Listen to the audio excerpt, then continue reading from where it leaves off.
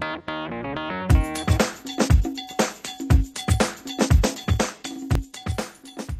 folks, Guy here from Latitude Resorts in Port Douglas. I tell you what a cracking weekend it has been up here with Challenge Cairns. Phenomenal.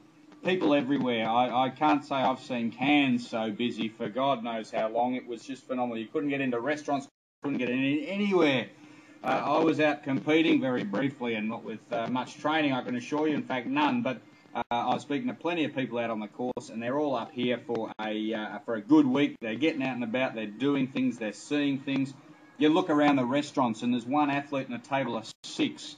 It's phenomenal. The businesses must be absolutely ecstatic. I know not everyone is. I'm not even going to start on you whingers. But anyway, that aside, what a huge weekend. Magnificent day today. Top of 28, clear blue sky, 15 knots of wind, absolutely perfect.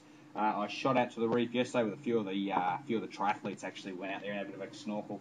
It's absolutely lovely out there. Low tides late in the afternoon. Ideal.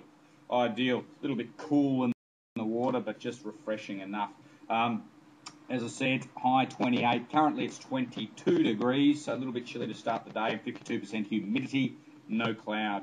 On the tide front, the high tide is at 12:52 p.m. at 1.6 metres. Low tide comes in right on at the end of the day at 6:37 p.m. at 1 metre. But I've got to tell you, at 3 o'clock in the afternoon yesterday, the reef was starting to come out of the water, so perfect low tides. It was lovely out there, I've got to say, absolutely lovely. Anyway, I won't go on too much about the triathlon yesterday. I'm sure a few of you are sick of hearing me talk about it, but I'll probably chat about it a little bit later on. Anyway, man's in hospital. He's had a serious accident. He just comes to and he says, Doctor, I can't feel my legs. And the doctor says, yeah, well, that's because I amputated your arms. Catch you tomorrow. Bye.